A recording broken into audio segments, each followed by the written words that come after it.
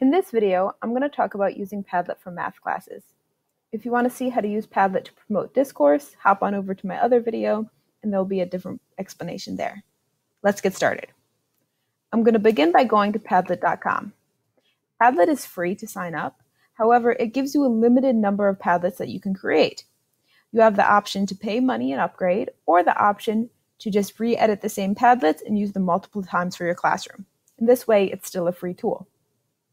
Let's hop on over to this Padlet page I created for math classes. I'm going to quickly go through what I did to create this, and then show you how I could use it in a math class to effectively promote Discourse. All of the editing for Padlets come up in this little gear corner up here. First, you can edit the title by clicking. Secondly, you can edit the description. I like to add in the prompt of what I'm using in the description. This way, even if we've gone over it in class, if a student has missed class, once they come up to this, they can quickly see exactly what they're supposed to be doing. You can edit the icon for whatever you want, and you can edit the address. I edited it to say AP Calculus because I'm going to use an AP Calculus example in this Padlet. You can choose the wallpaper, the color scheme, the font. Down here are the most important parts of the Padlet, so I want to point this out specifically. Firstly, I always put attribution on. I want my students to be responsible for what they're saying, and this way their name appears above their posts. Secondly, I'm always careful about thinking where the post positions are. Sometimes I like to post a rubric already there, and in that case, I put the post as last, which means my first post will always show up in the top left-hand corner. If you put the post as first, each new student's post will pop up first, leaving whatever I posted initially to kind of end up at the edge of the screen, and that's not necessarily what I want. Secondly, I always allow for comments. Allowing for comments allows for discourse in the classroom. Now over here, this is the tool that I think makes this so powerful for specifically math classes. You can choose the way students react to different prompts. In this case, I'm going to choose grade, and I'm going to explain why. Finally, if you need to require approval or filter profanity, those options are down here. However, when I'm finished, I hit closed, and here's my Padlet. Now in this case, I put as a prompt, upload a clear picture of your work.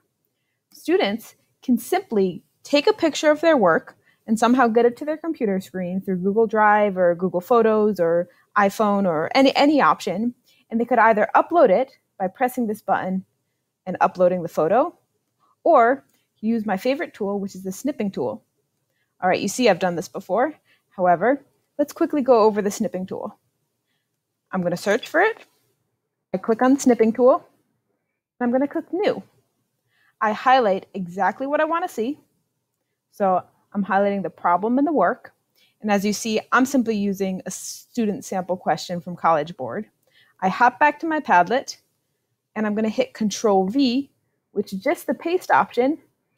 Oops, it doesn't work in this guy, so I have to delete him. And I'm going to go to my main screen and hit Control V. You see image over here, and there we go. It pops up with my image. I can then click it, and I can see it clearly. If I want to edit it and title it, I can edit it, My Work, Problem 4. Now that my work is posted, and I've made a mistake, but that's okay, other students can see this work. Ideally, I would have gone over a rubric in class, and you could use this for an AP class, but you could also basically use it for any testing class or any test that you're using a specific rubric for, and other students can grade it.